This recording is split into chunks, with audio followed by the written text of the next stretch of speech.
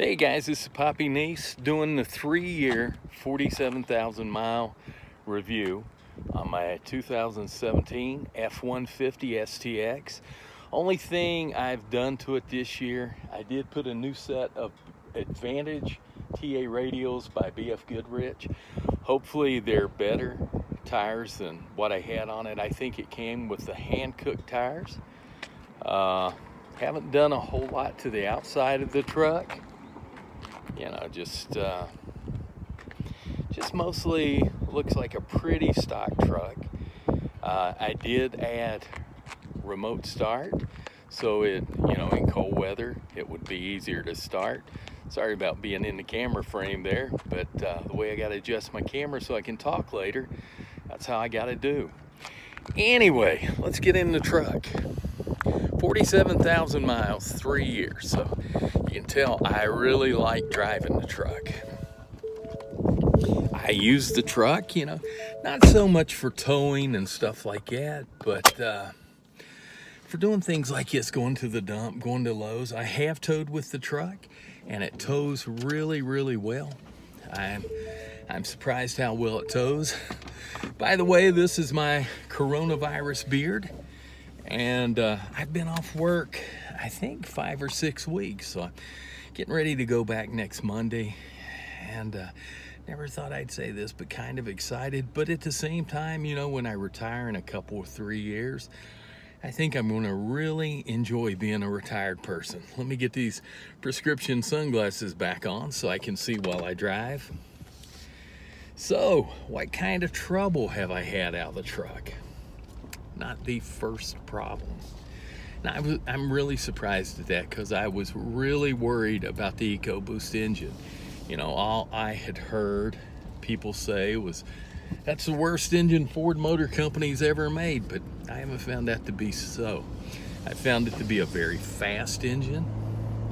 I found it to have just loads of power and torque, you know, be running 25 miles an hour and get down on it and it spins the wheels over. It will jump up to 60 just like that. It's about as fast as any V8 out there on the market. I'm not going to say as fast, but I'll say it'll run with them. I'll give it that. I never hear the turbo sound. I know a lot of people claim they do, or a lot of people may. Maybe they've just got better hearing than an old guy like me. But I never seem to hear the turbochargers kick in.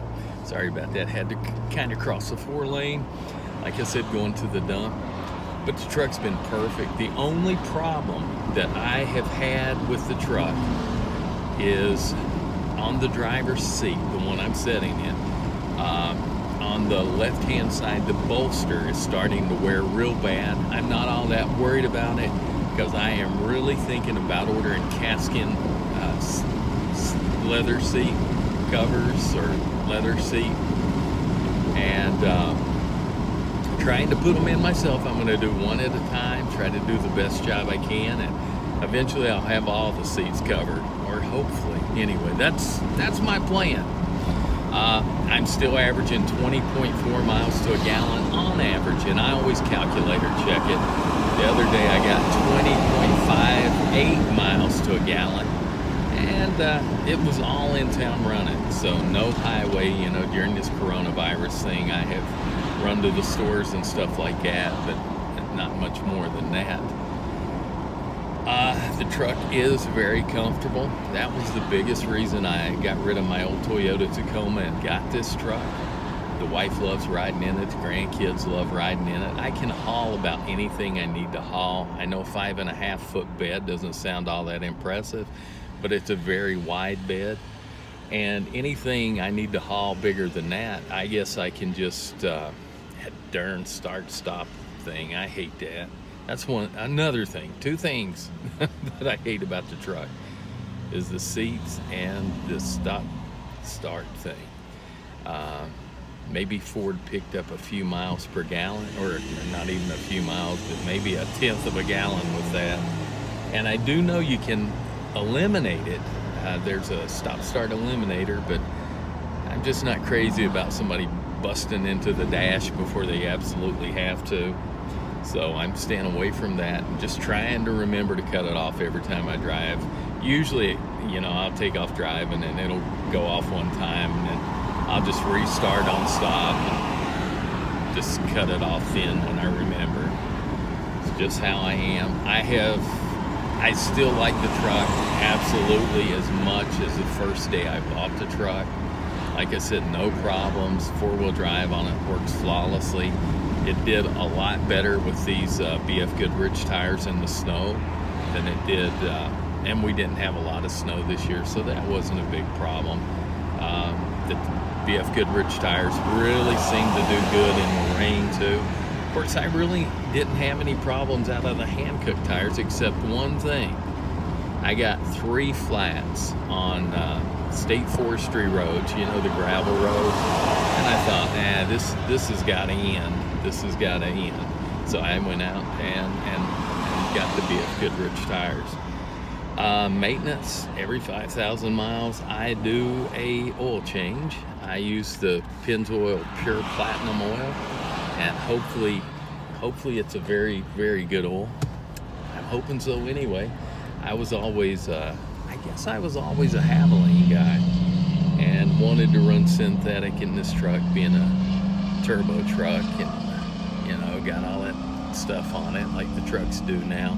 But I'm really trying to take care of the truck, because the people I've talked to out there that have more than, say, 100,000 miles on their Ecoboost engines, they really do a good job on oil changes. They keep up with them.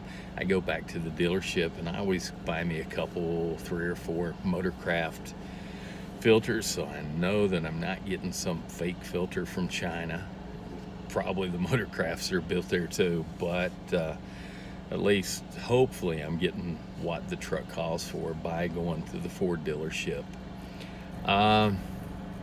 Like I said, comfort, the truck is awesome. It's probably not the truck for everybody, I'll say that. But if you don't do a lot of heavy towing, you know, it's an awesome truck. It'll carry a lot in the back.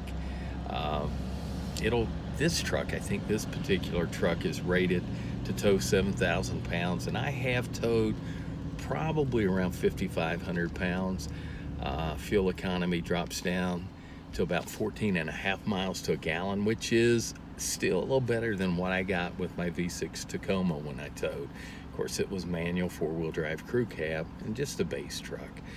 A lot of people think when you say that you really like your Ford truck, and I love it. I mean, if I was going to go buy a truck today and didn't have the money to buy a Ram Rebel or a Chevrolet High Country or a F-150 Platinum, I would definitely buy this truck again. Been really happy with it. And people, you know, people seem to think that when you say that, you're saying that everybody else's truck is a bad truck, and I'm absolutely not saying that.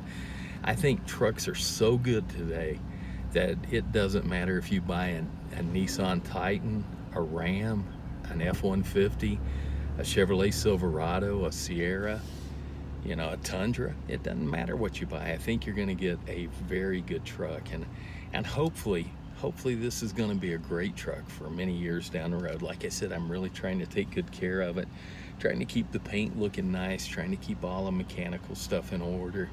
I think an important thing when something happens, you know, go get it fixed, go get it taken care of. And if it's something beyond what you can do, you know, find you somebody that can do it and is good at it. I love the engine. I just can't say enough about it. It's quiet, it is fast, it is powerful, it really does good on fuel economy.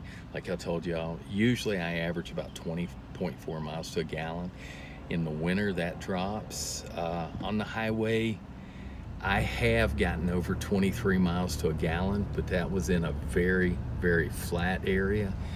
Usually between Bluefield and Beckley, West Virginia on the turnpike, I would say I average about 21.8 miles to a gallon, because there's not a flat thing about the West Virginia turnpike. Anybody that's ever been across it. I just want you to know I've had great luck with the truck. I really have enjoyed it. It's an XL, so basically it's a work truck. The STX package gives you some nice things, but it's been a great truck. And this is a 3-year review. Like I said, I put 47,000 miles on it. Not a problem. Hopefully that's an omen of the continued good service I'll get out of this truck. I sure hope it is. But anyway, guys, hope all of you are staying safe. Hope all of you, hope nobody out there's lost anybody that they love due to this darn virus. And like I said, I go to work Monday, and hopefully the world will be getting settled down again. Who knows? Who really knows? Hopefully the economy will start picking up again. But I think we're Americans. I think we can do it. This is the first time in my 57 years I've ever seen anything like this. So anyway, guys, God bless you. And I always say you could live without a truck, but who would want to? And I'm going to say this again. If you've got a truck that you love, and I don't care if it's an old Silverado and the fenders are flagging on it and about to fall off of it, and it's got 872,000 miles on it, and it burns a quart of oil every 500 miles. Throw up a video about the truck. Tell us the story about the truck. I love watching these videos. TFL has lately done owner videos. They're called I Love or Hate My Truck, and they are awesome videos. And you find out what really good people truck owners are. So anyway, guys, I hope this helps you if you're thinking about buying the 2.7 Ecoboost, and you do. I hope you absolutely have as good a luck out of your truck as I've had out of mine. I don't want to see anybody's truck do bad. But that's all. We'll talk at you later. Bye.